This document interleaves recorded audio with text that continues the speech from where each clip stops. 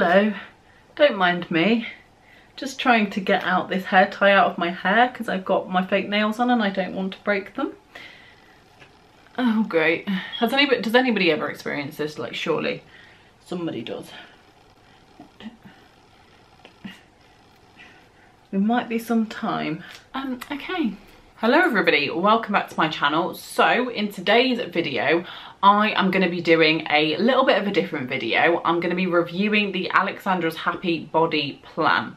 Now, if you don't know what that is, then you can obviously research it and stuff like that. But basically, Alexandra Louise, even though I'm not sure if that's her middle name because I know that on Facebook she's called Alexandra Kane. But anyway, she has created a fitness plan. She was on Love Island a few years ago, or a couple of years ago, and she went on a bit of a fitness journey and she lost a couple of stone and she's really like thin and toned now, and she created this like fitness plan with her personal trainer and everybody's kind of like obsessed with it and like getting really good results with it. And I thought, you know what, I'm at the stage where I can exercise every day, I can motivate myself to do what I want to do. So say I set myself a calorie target a day, I can get to that. If I want to do a workout a day that's half an hour long or an hour long, I can do that. But I wasn't seeming to like get any results that I wanted. Like I'd get some results but not really anything. So I thought, do you know what, I actually need like some help here.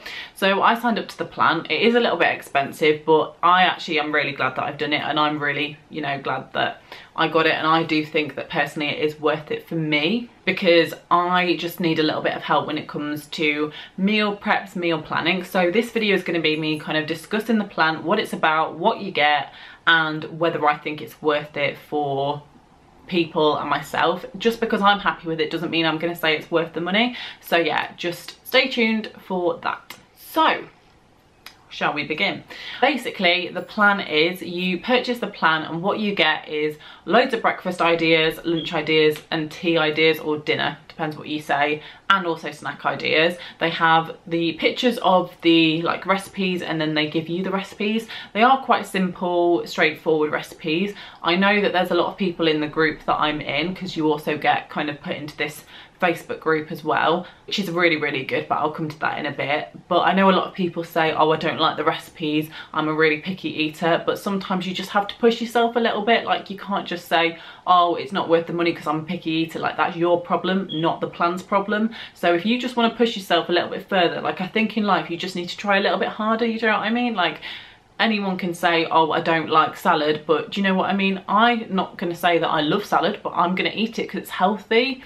So it's about pushing yourself. I think that's what that is about. I really like the recipes. I think they're really nice, and when you actually make them, you'll think, oh, they're quite nice. And I really like cooking, trying new things, and it just makes me kind of do that. Every single breakfast recipe is 300 calories.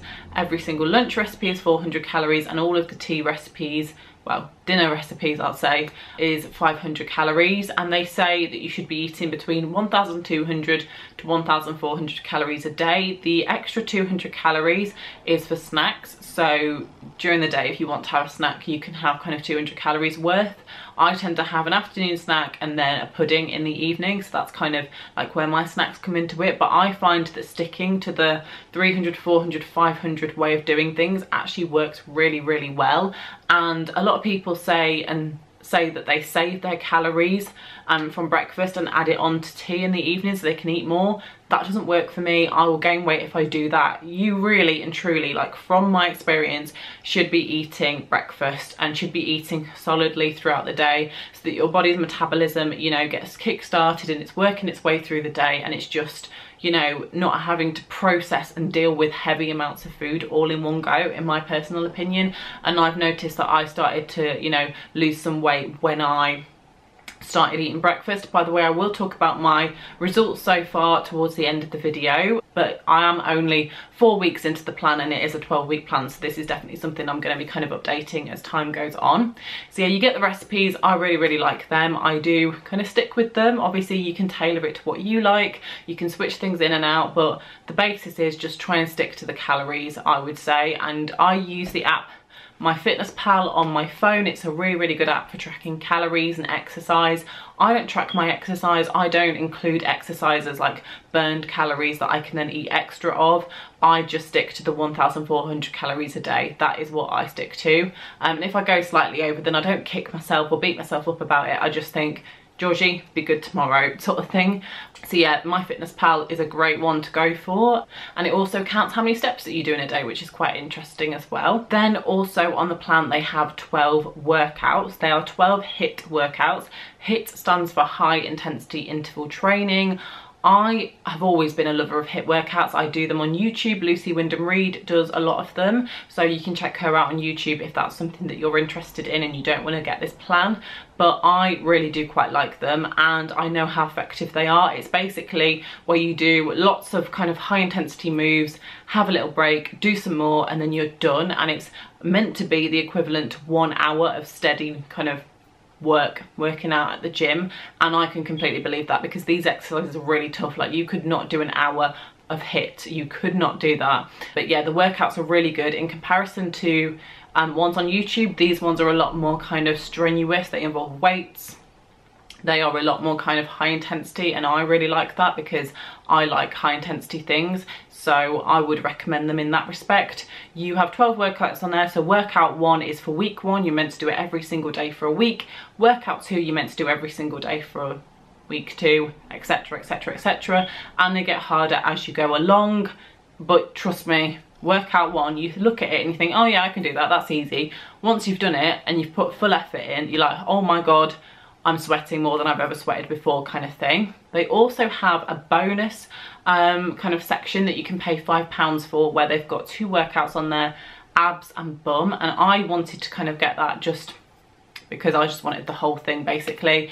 And the ab workout is really good in comparison to YouTube. I think it's sort of on par with each other. Like, you can find videos like that on YouTube, especially the bum one. It's very kind of samey, and a lot of people in the group that I was in said that they struggled with the ab and bum workout and that they were stopping every sort of 20 seconds. And I was like, oh, I thought it was quite easy, but that's because I've been doing a lot on YouTube. So it depends. A lot of people do think that they are quite good.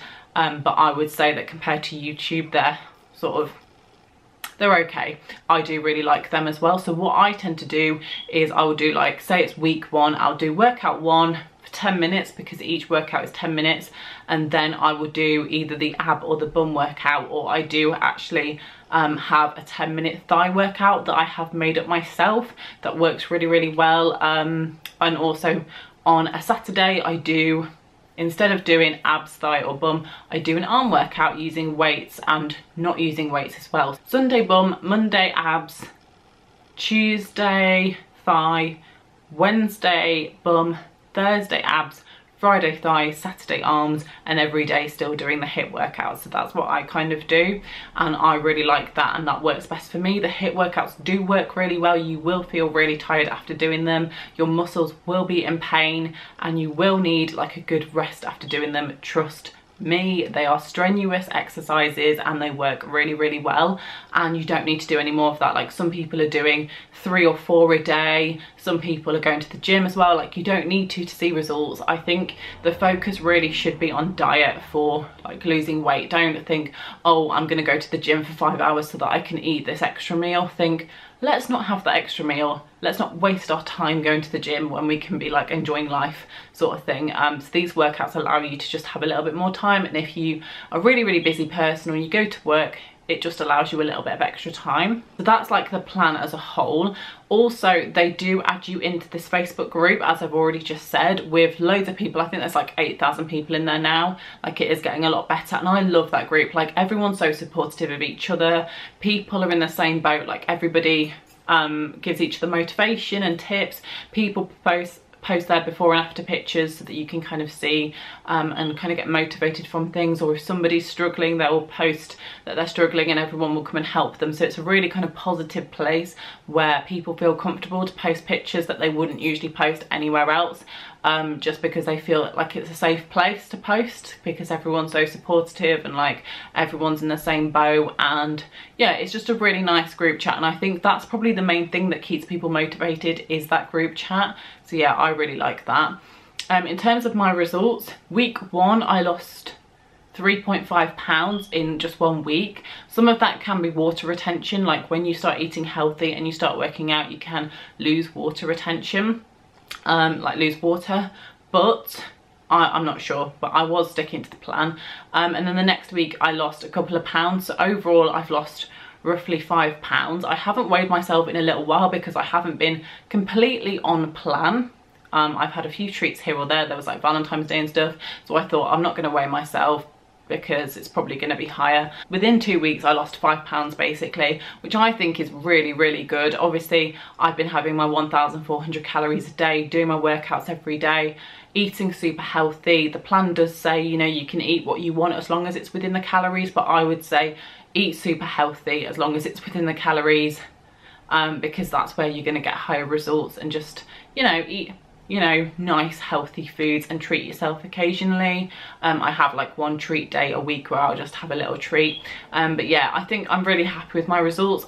I would say to take before and after pictures, because sometimes if you haven't lost weight, you can actually see like a difference in the way you look instead. You know, you might have gained muscle, you might have lost fat and gained muscle and not, you know, changed on the scale at all or something like that. So it is important to take those before and after pictures because they can show like progress that you've made that you might not have seen before and stuff like that. So I would recommend that.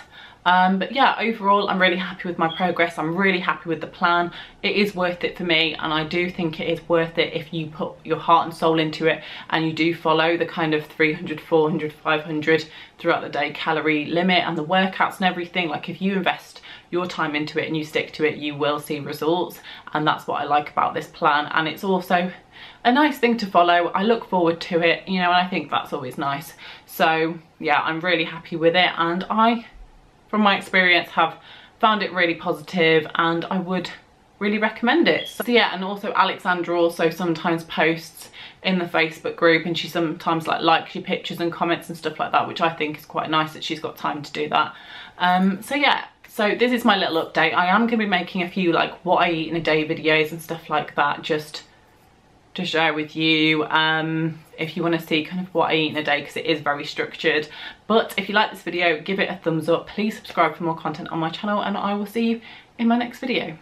I am also going to be doing some update videos of this as well, so I'm going to be updating you on how I'm getting along in a few weeks time. I just wanted to kind of make this now, say how I'm getting along now, and then do an update in the future, that kind of thing, because I just wanted to. And also, if you don't agree with people counting calories, then that's completely up to you, and that's completely like your opinion. But if I wasn't counting my calories, then I wouldn't be aware what calories was in certain foods.